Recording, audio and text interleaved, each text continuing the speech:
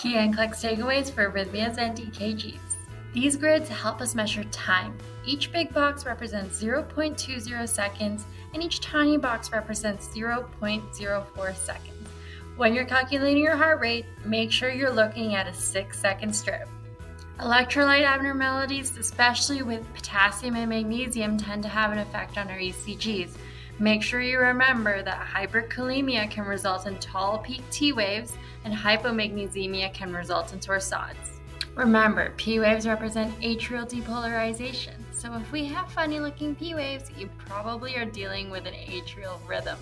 In fact, these aren't P waves at all. The chaotic, wavy-looking P waves that we see in atrial fibrillation are called fibrillatory waves. We treat this rhythm by looking at our ABCDs. The sawtooth-looking P waves that we see in atrial flutter are called flutter waves. I know heart blocks can be challenging, but you can use this poem to help you remember the different kinds. If R is far from P, then you have a first degree. Longer drop, then you have a Wenke Bach. If some P's don't go through, then you have a Mobitz 2, and if P's and Q's disagree, then you have a third degree.